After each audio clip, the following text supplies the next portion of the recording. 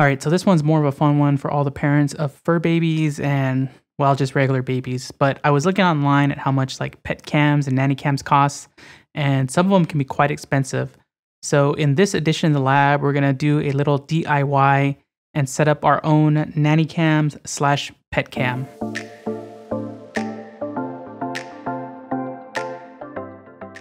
All right, so what are you gonna need to get this done? Well, basically you're just gonna need a PC and a camera. So for the camera side, the trusty Logitech C922 works. Now, if the observation area is kind of far away from where the PC is, you can use a USB extension.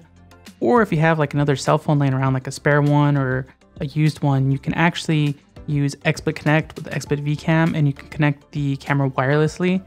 Pretty much as long as the cell phone and the computer are on the same network, you can connect them together. You can also get a bit more fancy and get like a GoPro or any kind of wide angle camera and connect it via capture card.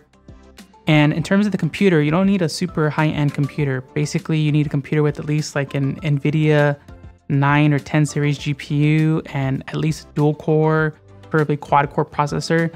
We're not going to be streaming in super high resolution or super fast frame rates. Okay, now we're going to set this all up. So pretty much you're going to use good old XSplit Broadcaster, and you're going to add your webcam source or add VCam if you're doing the cell phone solution, or add the capture card.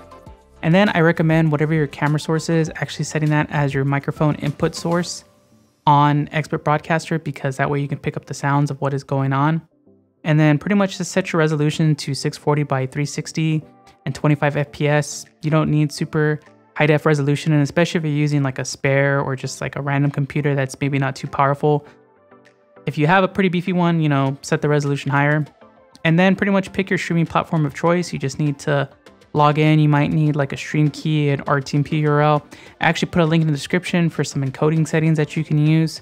But you maybe want to think about your platform a bit, because if this is something private, like you're setting up a nanny camera for your kid with the babysitter or something, then you know, use something like YouTube where you can set the stream as unlisted or private, so only you can view it or whoever has the link. And you know, if you're doing like a pet cam or something, maybe you're gonna monetize it or something later, so you can use Twitch, whatever supports, you know, just random streams. And if you want to record this as well, if you're on a lower end PC, what you want to do is you want to enable the carbon copy of the stream. This is basically going to create a duplicate of whatever goes out as the stream output, so if the internet drops, it'll catch that as well. But this basically has no extra overhead on your computer.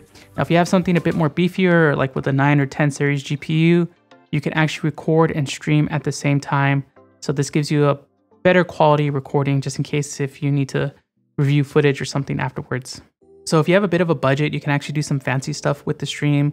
Like I said, you know, if you're going to do like a public stream of your pets, you can monetize it. So you can add donation alerts. Maybe you want to use text sources to add the names of the pets and stuff like that. And, you know, donations, all it is just web-based alerts. So you can use something like Streamlabs, get the URL of the widget, paste it into XSplit and position it however you like.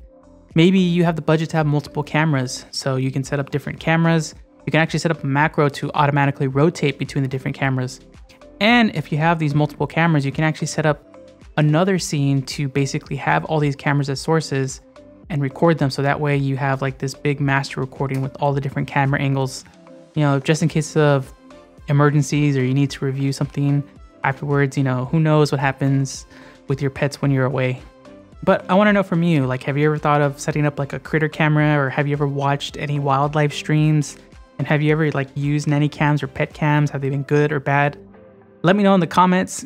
Give a like if this video was helpful or interesting, and subscribe for more ways that we experiment with streaming and content creation here in the lab.